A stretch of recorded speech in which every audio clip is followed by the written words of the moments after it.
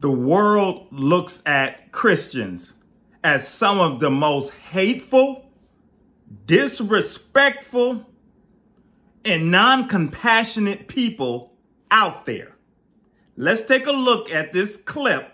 It's a little long, of this pastor that had an affair on his wife and got the woman his mistress pregnant, and a fight breaks out in the church. Many of you may have saw this, but I'm going to make my point as we go along with this message. So sit back and take a look, because you're going to be disgusted.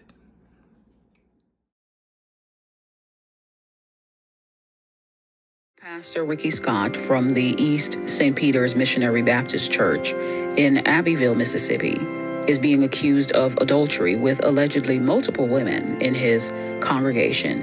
Unfortunately, his acts of adultery came to a head last Sunday when the alleged mistress, a woman who identifies herself as Yolanda Beavers, showed up at the church to confront the couple. And according to the reports, she even attempted to fight this man's wife twice while she was there. Take a look.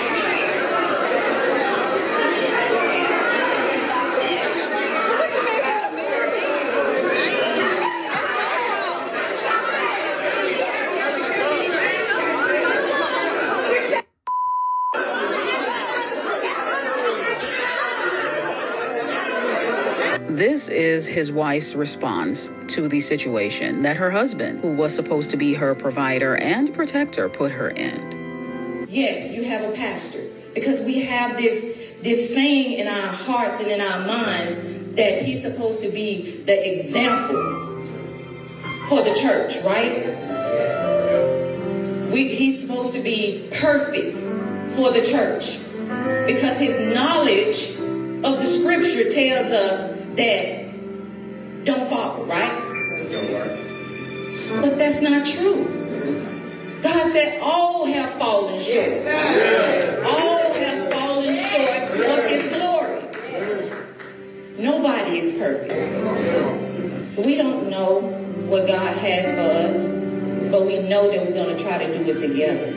As of today, it is reported that after all their protest and using the Bible to excuse their actions, both of them, none of that worked, because the deacon board did their job and voted to terminate him as their pastor. So now, as they say, he can cheat in peace, and they all can be one big happy family: husband, wife, mistress, and the new baby, along with his 4 other children, allegedly. It's becoming clearer and clearer that these men that claim to be called by God to be leaders of the flock were only called by themselves for access to the church's funds and parishioners.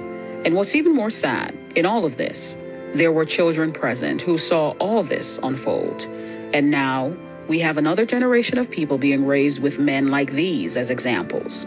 Do you all agree that this man should be fired or removed from the church for his actions? And as far as his wife, should she file for a divorce and move on with her life, or do as the vows suggest and hang in there for better or worse? Because we all know it's going to get worse. I suggest that Mrs. Scott head to the nearest clinic to get tested.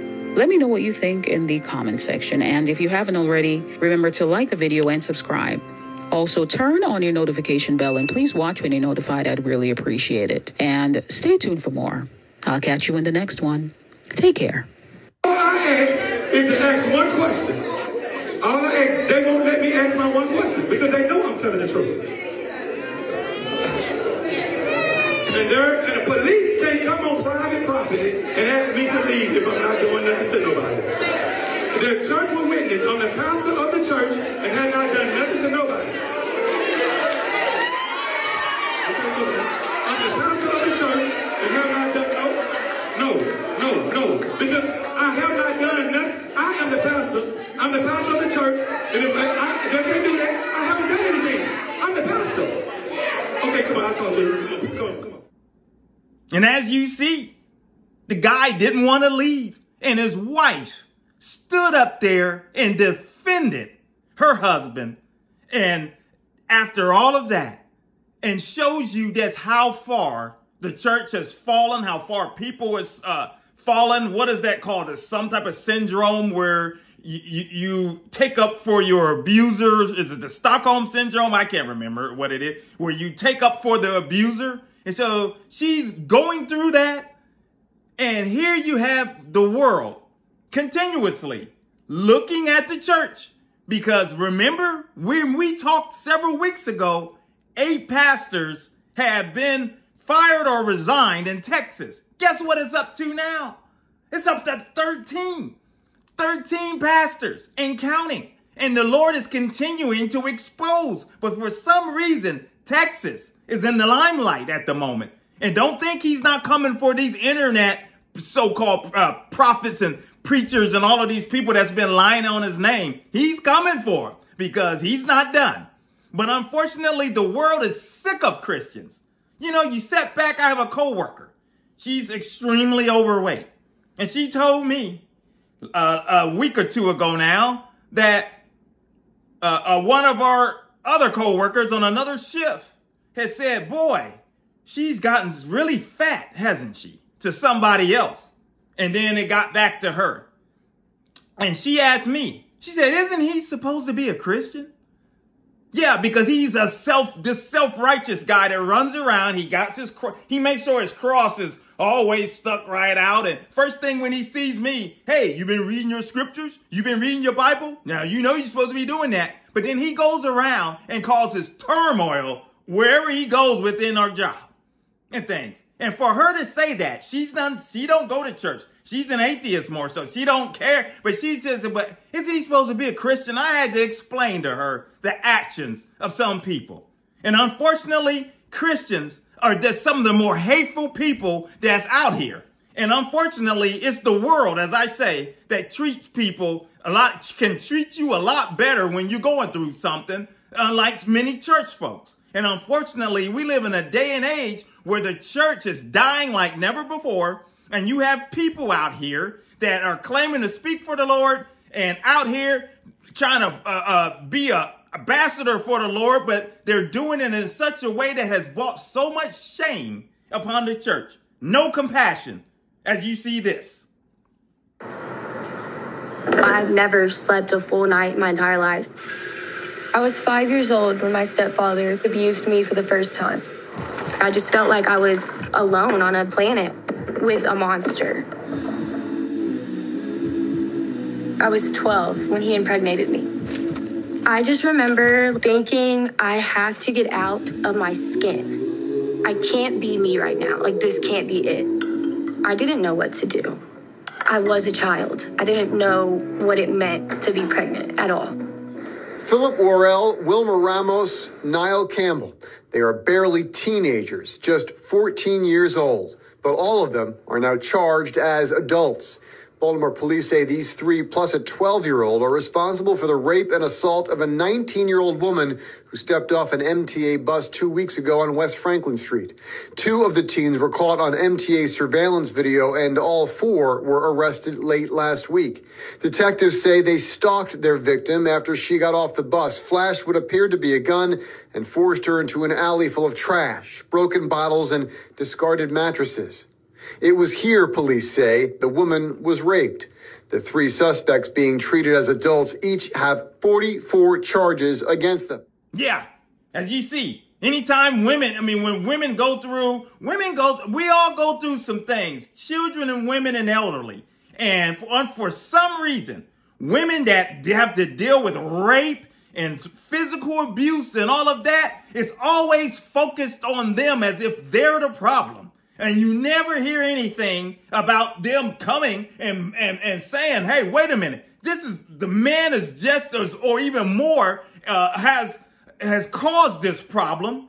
And the men need to be dealt with in much harsh ways. And for some reason or another, the church, you've got pastors, well, they want you to stay with your abuser. And things, why would somebody want to come to church? Church is supposed to be a safe haven spiritually for people to come, to regroup, to get their life together, get things on track and learn of the goodness of the Lord, the peace of the Lord, and all of that. But you get pastors out here that want you to stay with an abuser. Then you get pastors that do crap like this.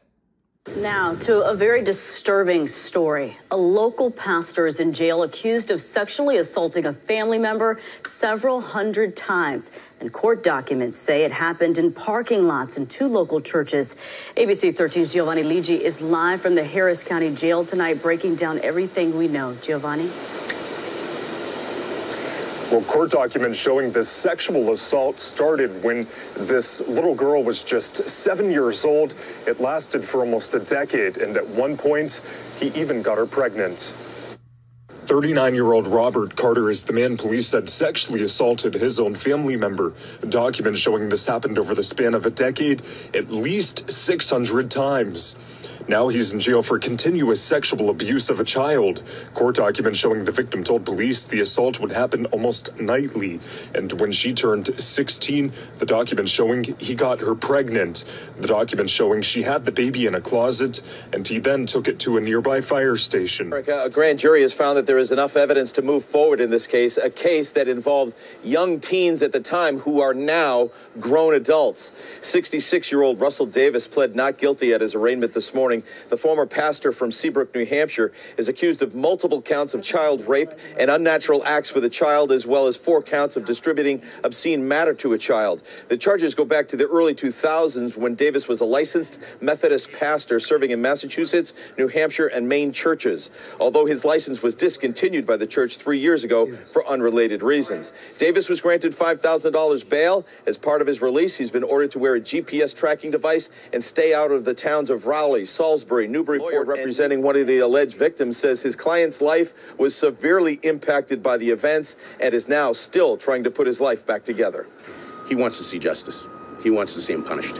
He'd take them to Red Sox games and kind of groom them into where he wanted them.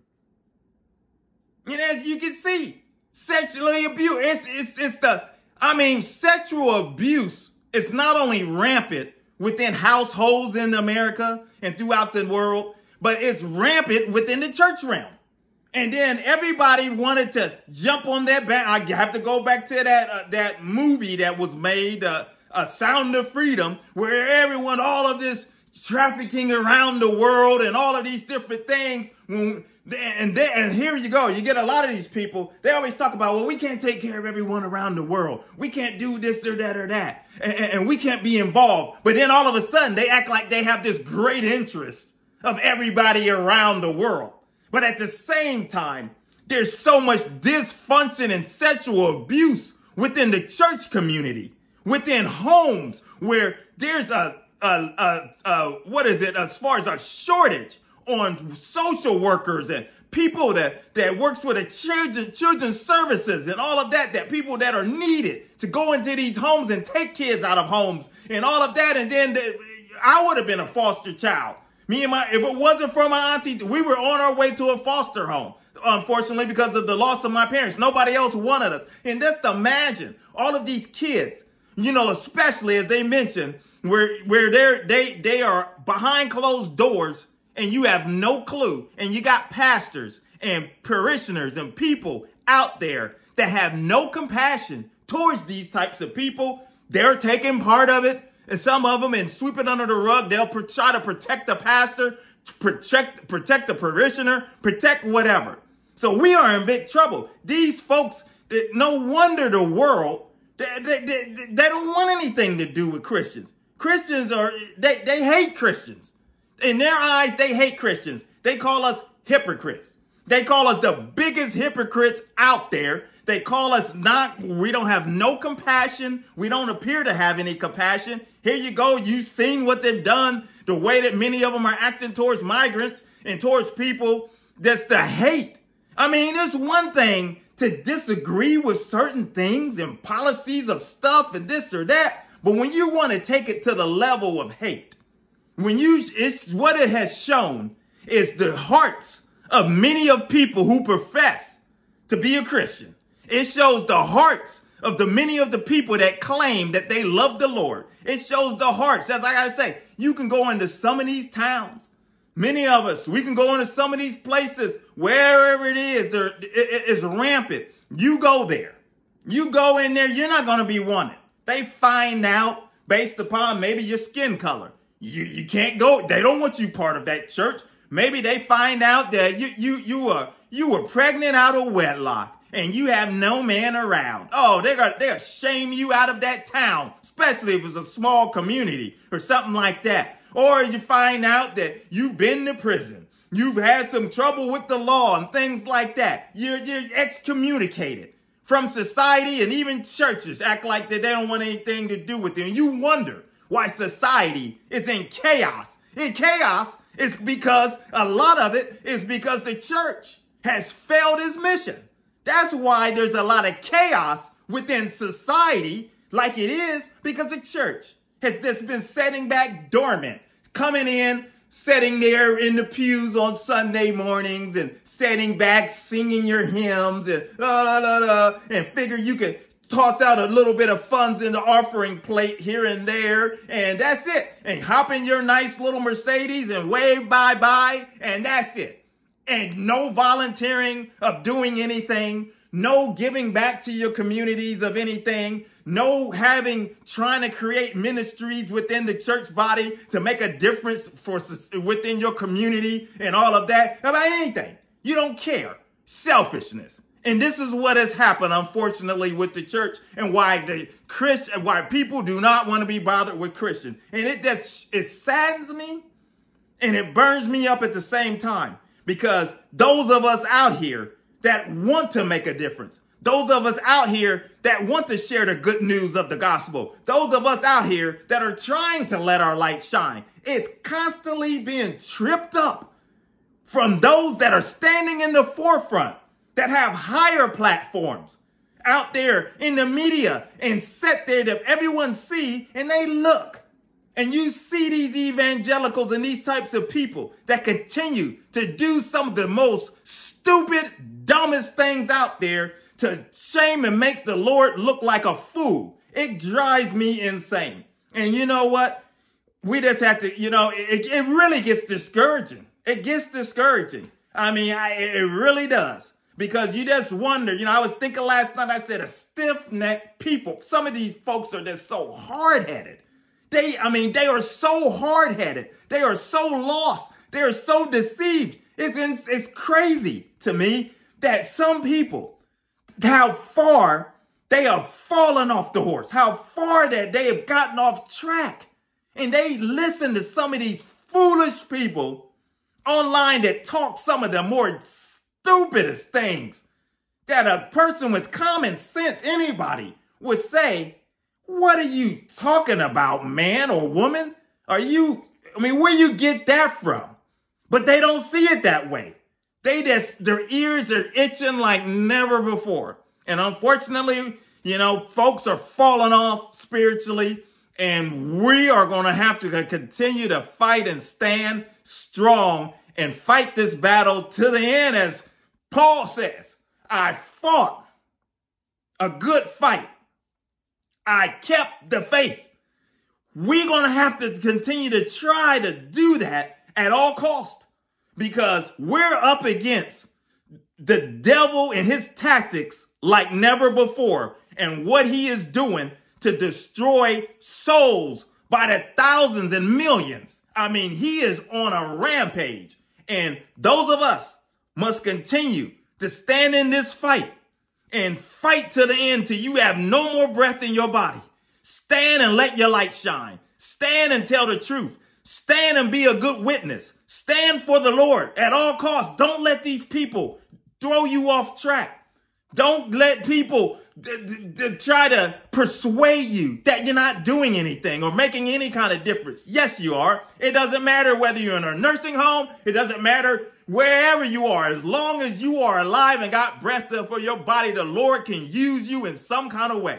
And we're going to continue to take this devil head on. We're going to continue to punch him right in between the chops. Evangelism for God is a channel where we talk about issues the church run away from. My name is Maurice Braxton. Until the next video, my friends, take care. God bless.